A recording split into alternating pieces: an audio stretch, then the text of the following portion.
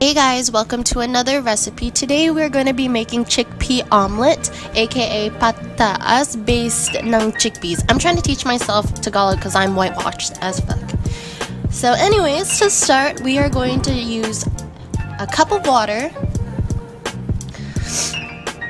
Honestly, I don't remember all the measurements in this because I did it a couple weeks ago and I just decided to post it. But we're going to also use garbanzo bean flour, also known as chickpea flour. I didn't know that, so it took me a while to find it. Rice flour, flax meal for our egg substitute, and seasoning, normal salt, pepper.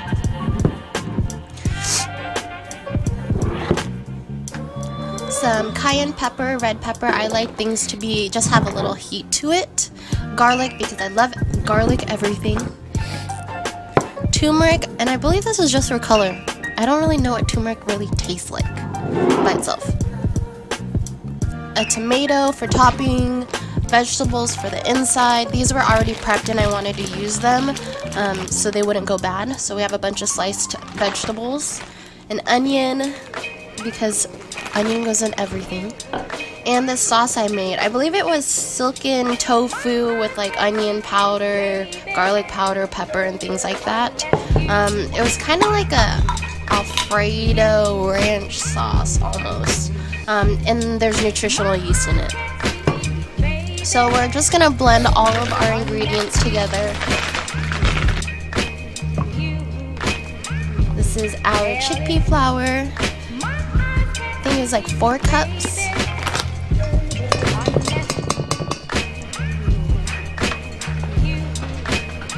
Some of our rice flour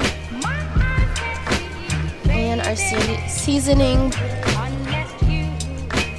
of flax egg, pepper, salt, turmeric, garlic, and the water.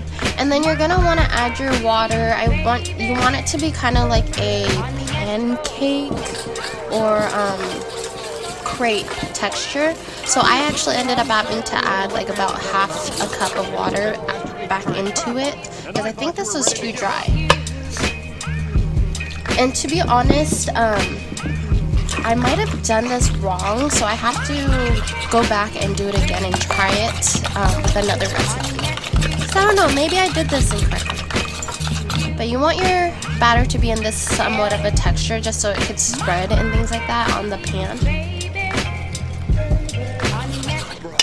And then you're just gonna want to add it to your pan and spread it all out. Or you could do your vegetables first, because that's what I did.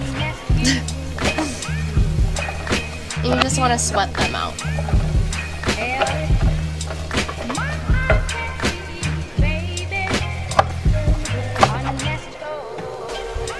I also had this breakfast patty in the fridge, so I figured I might as well use it because I haven't actually used it since I got it. So I just put it in there just for a little more sustenance. And then I made the omelet part of it. And this batter was actually really thick, surprisingly. It didn't really spread like I thought it would, you know, like a regular egg would or a chicken eggs would. So I had to actually spread it out with my fork. And be sure to make sure you use like a non-stick pan or oil your pan, because mine stuck to the bottom and it was very hard to pull up, and you'll see that I ended up breaking it. I'm definitely going to be playing with this recipe a little bit. It didn't turn out how I expected, but it was my first time, so I figured document it.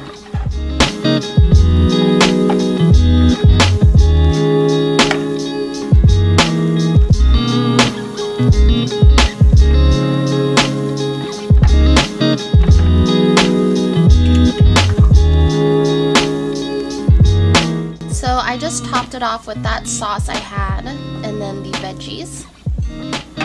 And